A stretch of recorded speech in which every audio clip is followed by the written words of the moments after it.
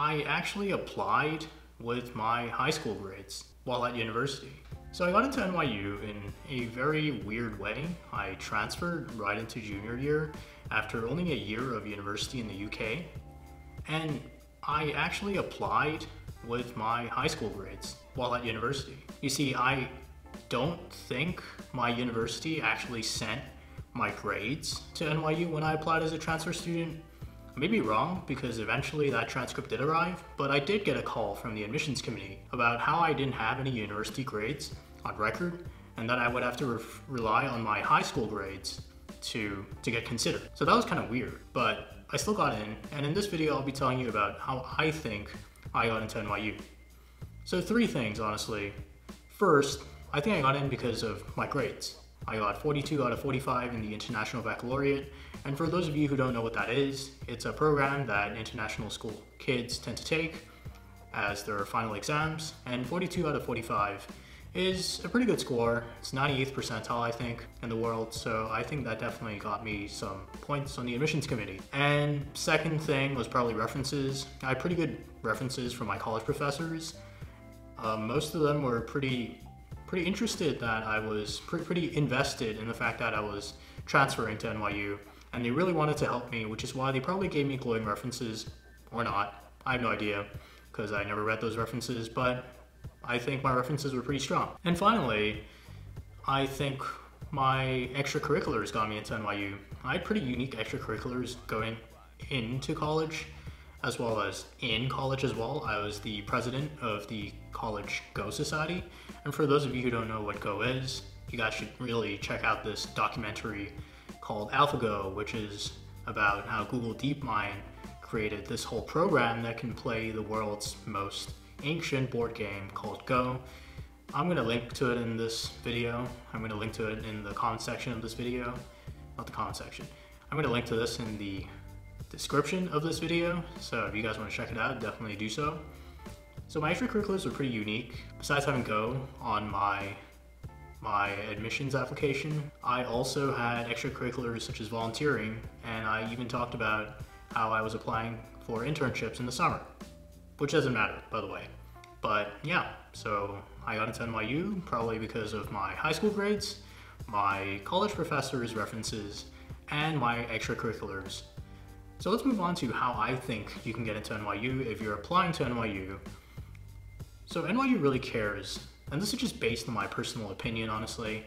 NYU really cares about diversity, and that is because they get so many applications nowadays. It was probably easier when I was applying, but nowadays, last I heard, they got 85,000 applications for around 15,000 spots, I think.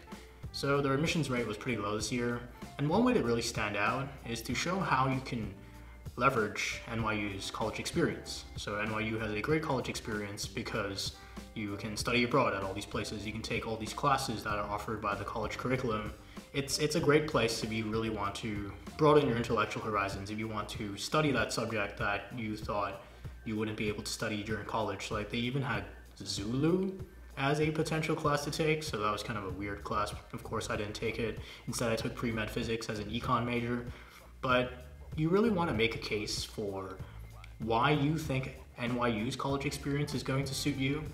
And there's a reason why they tend to admit a lot of very international, very diverse kids. The reason is because they offer a very international and very diverse college experience. They have, I think, more than 10 study abroad sites, and you can actually study abroad twice, if I'm not mistaken. So I applied to NYU Berlin in my first semester, which I got into, and then I applied to NYU London, which I got into and then actually went. I didn't go to Berlin. But you can apply to all these study abroad sites. You can take all these random classes, like I took economics, which was my major.